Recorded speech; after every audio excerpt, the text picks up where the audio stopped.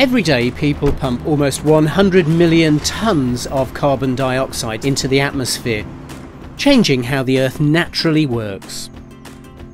One idea to reduce the impact of this extra CO2 is carbon dioxide capture and storage, CCS.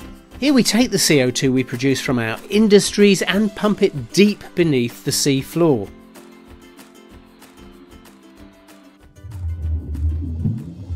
But what does it do to the fish?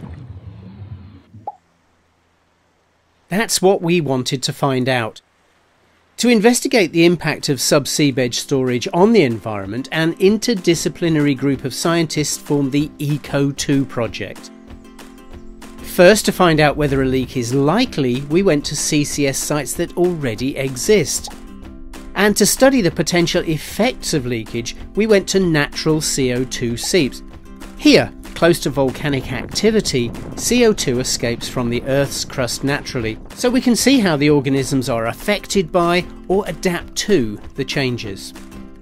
With the data we gathered, we assessed risks of CCS, developed monitoring strategies for existing sites, and defined guidelines on how to best protect the environment while storing CO2.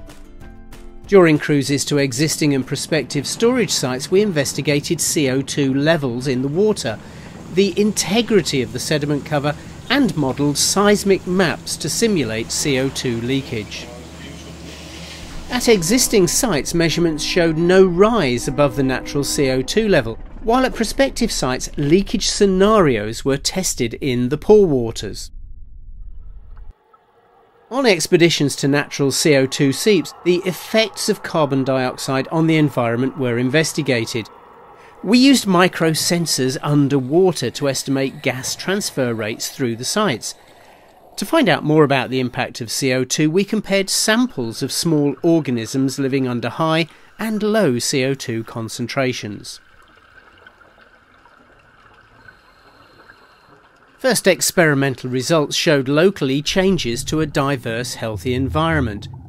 Mollusks that usually live in the sediment came to its surface to die, and sea urchins lost strength in their spines. Laboratory work revealed different reactions of juvenile versus adult organisms to CO2 exposure. In adult organisms, feeding was reduced, but no mortality was encountered, whereas the larvae showed a higher mortality rate.